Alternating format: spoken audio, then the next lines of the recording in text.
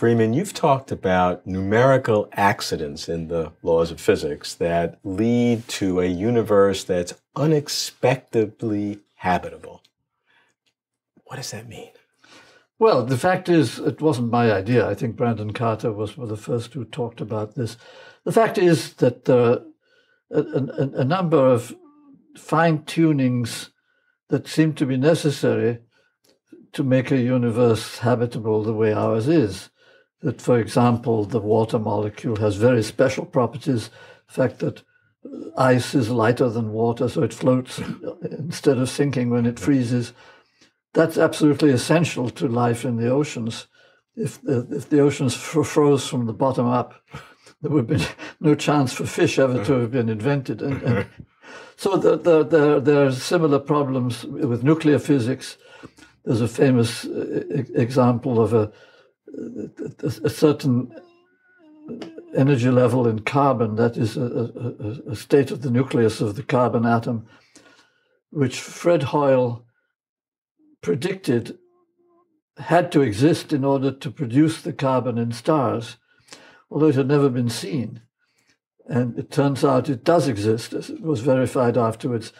But without that particular level having to be in that particular place, carbon couldn't have been produced in stars and there couldn't be life. So there is a number of details of that sort, which seem to have been sort of fine-tuned to make it possible for creatures like us to evolve and begin asking the questions. And so this has always been a little bit of a mystery, and it's becoming more so as we understand more about the structure of nuclei and particle physics and so forth. And one of the big mysteries is why the universe expands so slowly. And there is a thing called the cosmical constant, which could have any value it likes. It happens to have a particular very, very small value, which allows the universe to expand slowly. If the cosmical constant were a bit larger, the thing would have expanded out of sight long, long ago, before there could be even atoms. And so it goes on. There are many of these what appear to be accidents that make the universe friendly. What follows from that? Well, that's the question. And so there are, roughly speaking, two possibilities that you say. Either there's a whole multitude of universes, and that creatures like us, of course, then only appear on those that are favorable for the growth of life. And so then it is not an accident that we happen to be here. So there's a huge choice of universes, and life evolved just on the one that happened to have the right characteristics. So that's one possible explanation, which I find is all right as far as it goes. Unfortunately, I mean, all the other universes are purely hypothetical. We never shall have a chance to verify whether they exist or not. So in a way, it puts the question outside the reach of science, which is sort of a shame. The other possibility is that there's only one universe, and this remains as a mystery, which we don't understand, and that brings it back into the realm of sciences. And it's a problem we still have to understand. And that's the way I prefer it. I'd rather have an unsolved problem than an unscientific explanation. Well, let's assume that it is only one universe, and we were all convinced of that. How then possibly could you get this fine-tuning? Some would suggest that indicates some sort of a plan, a teleology, an end seeking, whether it's some sort of a mind or God in one hand, or even a universe that's somehow self-conscious and self-creating. I mean, there are a lot of theories out there. Yes, and those, of course, are not yet scientific theories, but they are speculations, and I don't find anything wrong with that. Just don't call them science. And no, I do a bit of that myself. I mean, I think that there is probably a mental component of the universe, and you can call it God if you like. But if that is so, then there's no reason why that this mental component shouldn't have had a hand in setting the conditions. You've talked about this problem in terms of where we go, what follows, as something that should be expelled from science, why do you want to expel it, and where is it expelled into? Yeah, well, I thought the word expel is perhaps too strong, but I like to take a strict, in the legal sense, a strict constructionist view of science. Science is just one particular set of tools. It happens to be very good for finding laws of nature, and it has been sort of unexpectedly powerful, but it is still only a set of tools. And there are many other ways of acquiring knowledge. We can acquire knowledge from literature, we can acquire knowledge from history, we can acquire knowledge from religion, and from many other sources. Science is only one of many. And so it's quite reasonable to have other kinds of speculation going on which haven't any particular scientific basis. Just don't get it mixed up with science.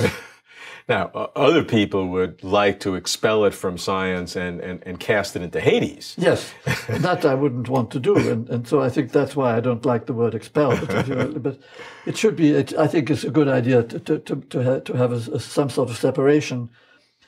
And I mean, literature in particular is something that is much older than science and much more widely understood, much more accessible to most people.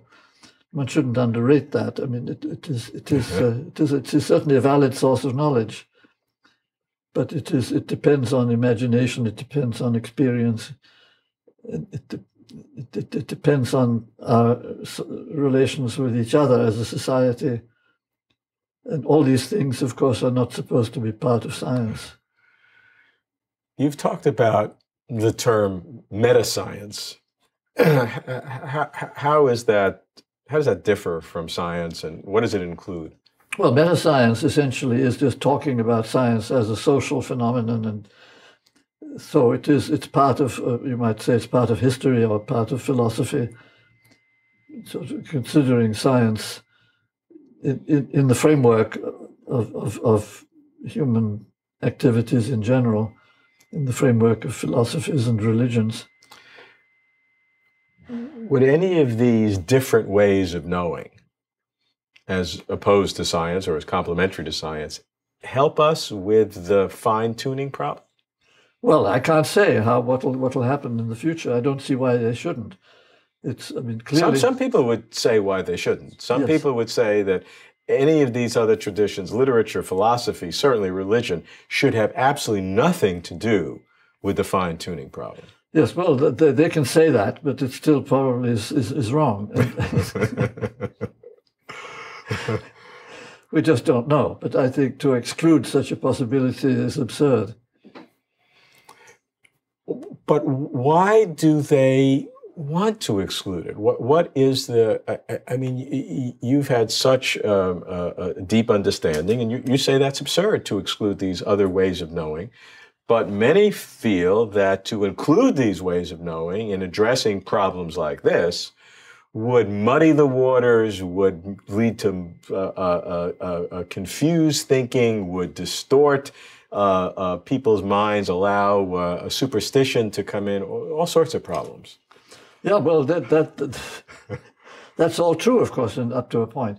But I would say they're suffering from what I would call sort of scientific fundamentalism, pretending that science can explain everything or that science should explain everything, which is sort of it's a sort of scientific imperialism, believing that science should be the only source of truth, which I think is rubbish, and it's just about a sort of a mirror image of what the religious fundamentalists do, who claim that the Bible should explain everything. They're just biologists seem to be worse at this than physicists on the whole. Biologists tend to be more arrogant in their beliefs than physicists. And it is a kind of arrogance which I find very similar to the arrogance of the religious fundamentalists. Well, when you bring them both together to look at this issue, because the fine-tuning of the universe is a subject that biological fundamentalists, to use your term, religious fundamentalists, physicists, all philosophers, all are looking at with a great deal of currency lately. Oh, yes, and they're fighting like cats, which I think doesn't particularly help. But the first thing is to respect each other and to respect each other's point of view. You know, I like them fighting, and I don't know why I like them. I like to see them fighting because it is not just entertaining, which I do find it entertaining, but forgetting that, I think it rubs iron against iron or flint against flint, and you see sparks. And I think it reflects the importance of this question. I think this is an enormously important question. And if people were just making nice about it, it would take away some of the energy. Well, if you enjoy that kind of thing, then I wouldn't want to deprive you of it. But no, I think it does terrible harm if you bring up children, particularly. Because all these fights are really about education. And the question is, how do you bring up children? If you bring up children to believe that they have either to be atheists or be believers, and that if they're believers, they can't be scientists, and if they're scientists, they have to be atheists, that, I think, is doing great harm. It is giving the children the idea they have to choose between either fundamentalist religion on one side or fundamentalist atheism on the other side. And that is doing great harm because it actually turns off a lot of children who might have been scientists. They believe they can't be scientists without being atheists. At the end of the day, at the end of the millennium, whenever, it comes down to what is truth. It doesn't come down to what makes me feel good or you feel good. It's what is really true. How do you look at that? What do you think is really true about the fine-tuning of the universe? Oh, I certainly don't know. I mean, that is, again, I'm very happy to be ignorant, and I think that, to me, that's the true mark of a scientist. That you are completely happy with not knowing the answer yet. Because if you knew the answers to everything, then science would be dead. That would be the end of science. So science consists in not knowing the answers, and still being skeptical, still doubting everything you hear.